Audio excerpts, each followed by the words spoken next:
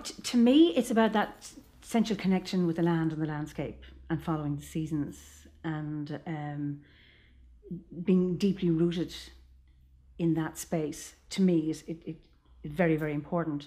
And I suppose from my training, because I trained with OBOD, we have 3 strands that I still follow in my own life, with the bardic, the creative, artistic piece. I'm a storyteller. But when I started my bardic training, I didn't regard myself as a storyteller, or I couldn't play an instrument, although I'd learnt in school very badly. And I certainly wasn't a poet or anything like that. And through that process, not that nobody taught me how to tell stories. That was, I suppose, called out in me. And I absolutely love telling stories. So when I'm doing the training here, we don't teach people how to write poetry or tell stories. Somehow, through the experiences and the exercise they do, and connecting with the landscape, connecting with the elements, I'm always fascinated at how people can write and what's called forth.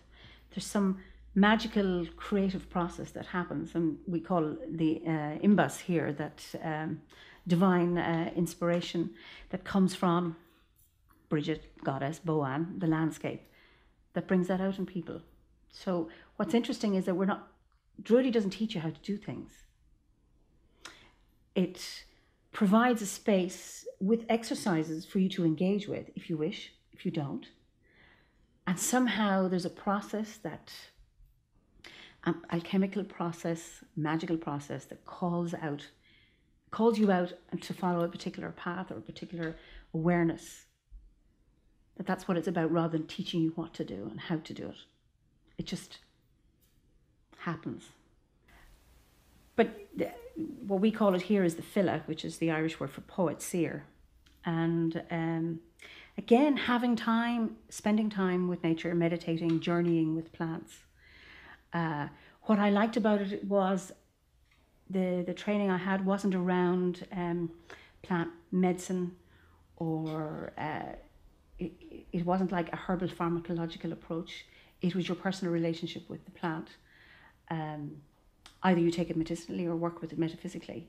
And that made it very accessible to me. So what is my relationship with the dandelion, for example?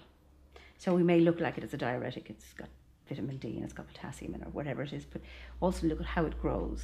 I learned a lovely story from Ruth Marshall about how the dandelion came to be. It has the sun, the moon, and the stars. So you have the sun, the flower, and then you have the star-shaped leaves, and then you have the moon and the clock. And how tenacious plants can be, and how you can learn from how they are in the landscape.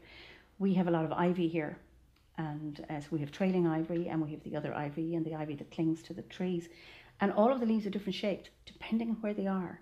So that tells us about how you can express yourself differently depending on the environment you're in. Mm-hmm. How you can find rootedness in very, I suppose, hospitable landscapes, but also in hostile landscapes. If you look at the bramble and how tenacious that is, how it can find roots anywhere. So we can learn a lot from plants.